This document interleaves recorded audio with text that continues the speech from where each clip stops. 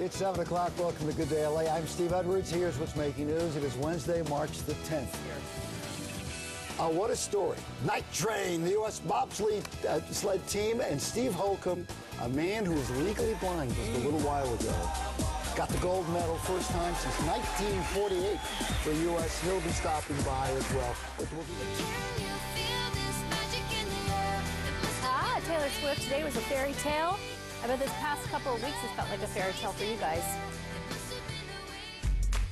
It only took, what, 64 years for America to win the four-man bobsled again in the Olympics. And here is the guy, Steve Holcomb. You've been seeing a lot of him. What a story. Congratulations to you. Come on in. You and your three teammates, what do you call them? Yeah, teammates. Sled mates? Yeah. This is Dorothy. Hi, Dorothy. Nice to meet you. Nice to meet you. I'm sorry, you just look at this first. I know, I haven't been able to see it, see one yet. It's nice to meet you. I'll shake your hand. I'll be polite. Oh, there wow. Go. Now I know what you men go through when you look in the wrong place. She'll steal it. She'll steal it. Be careful. Gorgeous. Well, now, Evan Lysacek told us that these are all different, and they fit together to form sort of a puzzle picture. They do. Each one was there's a big mural that they stamped out each medal, and if you put them all together, all the gold medals, it'll reproduce that mural. And it's mountains and whales. It's mountains and whales, and I think I have a part of the whale, which is pretty cool. Hey, Steve, you were a great bobsledder. We're going to tell your personal story in a moment, but life has changed. Yeah, it's been overwhelming. It has It's been a complete whirlwind. And have you had a minute to yourself? Yesterday, actually, my first day off. I flew in real early and had pretty much the day off. What'd you do? Nothing. I took 3 naps actually. Just because you could. Yeah, exactly. And I just had a great. Whoever time. thought? You woke up from a nap and you were late for another nap. Exactly. Whoever that bobsledding, you know, people pay attention to it for a minute and then not at all. But this is a different ride for you. Yeah, last year we won the World Championships, and it was a huge feat, first time in 50 years. But you know, at the same time, it was kind of in the background, and nobody really saw anything. And we kind of just went on to do our thing, and then this year we win the gold medal, which Those are your guys. Yeah, there are 4 guys off, on the night train.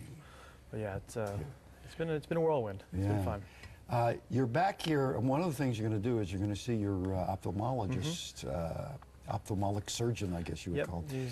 He basically saved your career. Pretty much, yeah. Tell us about it. I was going blind. I have a degenerative eye disease called keratoconus, and basically my eyes just degenerate over time.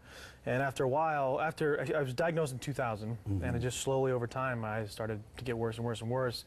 And in 2007, I finally reached the point where contact lenses couldn't correct my vision anymore. And at that point, I just said, you know, well, I have to retire. There's nothing I can do. I can't see anymore, and it's going to be a danger. It's you know, having 3 guys behind me, and I can't see. I crash and hurt somebody, and that's all on my shoulders, knowing that I had this problem. How frustrating, having known that you could see and then not see, the fear of all of that.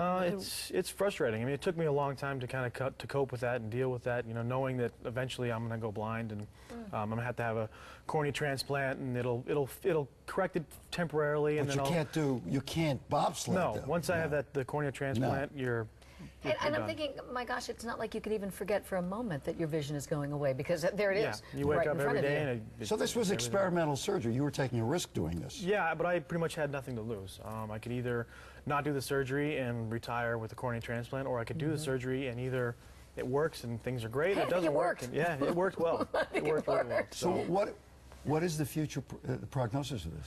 Well, so far everything's going well. We just I have my 2-year checkup coming up. In fact, it was 2 years ago, 3 days ago. So. Wow. I have to ask you about the beginning of the Olympics. You know, they ended on such a high note, especially for the United States. But I'm thinking, were you there in the beginning? Yeah, I was. We were there. We weren't. We were actually in Vancouver when we heard about it, but it was unfortunate. You know, the sliding family is pretty close. All the losers, bobsledders, skeleton, we're all pretty close. So it was unfortunate to lose one of our brothers, but you know, he went out there, gave everything he had, and all we could do is do the same. And you know it could happen to you. You know that. I mean, you sign on for that deal when you know. Yeah, I mean, you sign a lot of waivers. We're talking about your doctor. He was there when you won. He was. Yes. Yeah, we have a shot of this. Him? That's him. Yeah. Oh, and he's a local man, right? He is. Yep. He in Beverly Hills. Yeah.